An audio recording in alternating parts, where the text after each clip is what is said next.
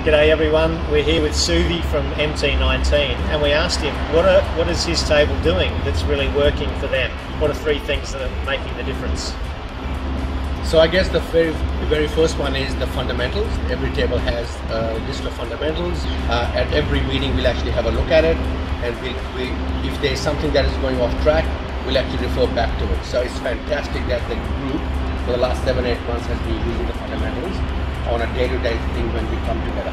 What's the second one? Second one is around calling out from those fundamentals and calling out things that we see which don't fit in with the group. So the very first one we called out after the second meeting was no mobile phones.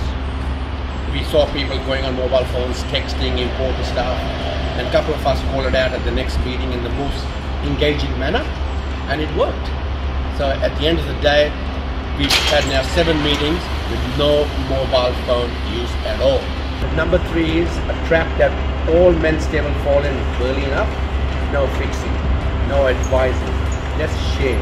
So I think what we've learned after the first 2 or 3 meetings, and I was guilty myself of giving advice when someone is sharing, is listen attentively, understand what it is, acknowledge it, because the person wants to share their emotions and share whatever they need to share. So our group doesn't fix anything for anyone anymore. We don't give advice to anymore, and I feel we've all become good listeners now. So that works for us.